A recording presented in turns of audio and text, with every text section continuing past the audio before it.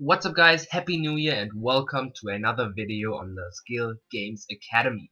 Today we will look at the LOB Pass skill challenge. This skill challenge is actually pretty similar to the LOB Pass bronze skill, where you have to lob it with 2 players over 1 player who's positioned in the middle. Now in this skill challenge there will actually be 4 players in the middle, but other than that it's pretty much identical. You will move up and down the pitch and have to lob it over the opponents in the middle. With that said, let's get started. Now, as I said before, in this skill you have to lob the ball with player A and B back and forth and accumulate points over time.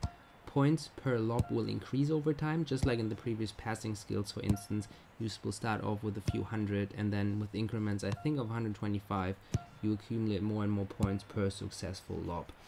In order to get an A in this skill, you need 150,000 points, which seems initially quite a bit if you only move by 100 points per pass, but eventually you will get thousands per pass and then you jump quite a bit, and 150,000 points won't be that difficult.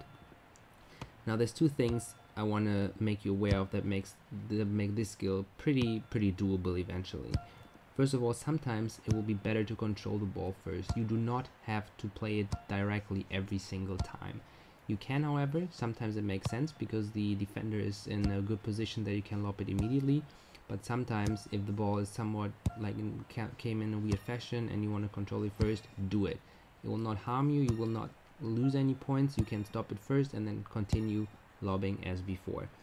Second point, your players will automatically move in a vertical fashion. So they'll move up and down the pitch and you have to cross this green line every time before they move in the opposite direction again. Move up again, and then eventually it will come down again.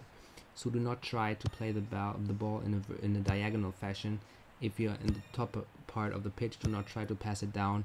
The skill will end automatically. Just play it on the other side and your players will automatically move up and down by themselves. Eventually, as I said before, the points will accumulate and getting to 150,000 will not be that difficult.